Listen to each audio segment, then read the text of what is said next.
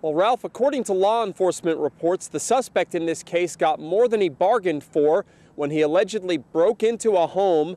The homeowner detained him until police arrived at the scene. The suspect was charged with multiple felony counts following his arrest. 43-year-old Jason Kane Tillman of Old Lincolnton Krause Road in Lincolnton was arrested last Thursday by Lincoln County Sheriff's officers.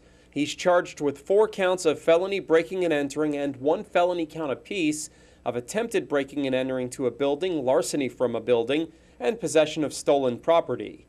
According to the Lincoln County Sheriff's Office, Thursday morning, a homeowner on Philadelphia Church Road confronted a burglar, tackled him, and held the man until deputies arrived at the scene. The homeowner told deputies he was lying on his bed when his wife and daughter returned home from a dentist appointment. A short time later, he heard his daughter scream and rushed into her room where he encountered the intruder. He got the man under control and held him at gunpoint until Lincoln County Sheriff's deputies arrived at the scene. Nobody was injured in this incident. Deputies were already in the area due to reports of a suspicious vehicle and break-ins to outbuildings on nearby Magnolia Grove Road. Entry into the home was believed to have been made through a basement window. Tillman was taken before a Lincoln County magistrate and then placed in the Harvin A. Krause Detention Center just down the road from where I'm standing.